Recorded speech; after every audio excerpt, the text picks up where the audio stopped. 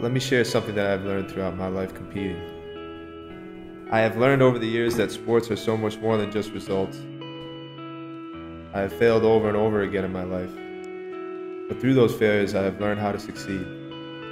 Actually, the only reason I am successful is because I have failed countless times and learned through those experiences.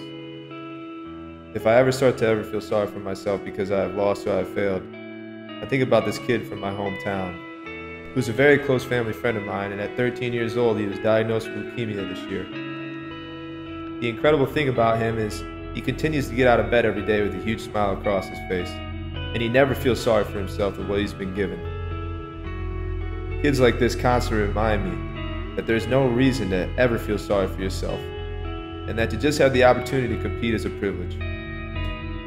So try to enjoy the process and journey through the highs and the lows. Don't take anything for granted. Be thankful for your opportunities. Use your failures to move forward, not backwards, and never feel sorry for yourself. Wrestling has provided me with so many more important things than just winning. It has opened windows of opportunity that have helped mold me into the person I am today. It has introduced me to people that I have developed friendships with that will last a lifetime. Sports will end for us all someday, but our legacies are carried on by the kind of people we become through our journey.